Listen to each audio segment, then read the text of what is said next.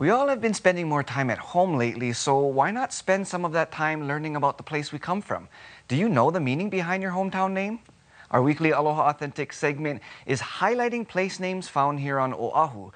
And this week, let's head to the Eastside, where the waters were considered to be the best.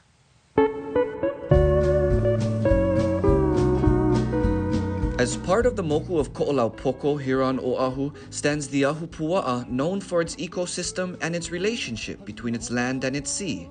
We're talking about Kāneʻohe. The name Kāneʻohe literally means bamboo husband, Kane meaning husband or man, and ohe referring to bamboo. And it comes from an ancient story that shares of a woman comparing her husband and his cruelty to the cutting edge of a bamboo knife. However, the beauty of Kāneʻohe is anything but cruel. Kāneʻohe was considered one of the richest areas of the district of Koʻolaupoko and even one of the most productive throughout all Hawaii. The sheer Koʻolau mountain cliffs are the result of a volcanic landslide known as the Nu'uanu Debris Avalanche.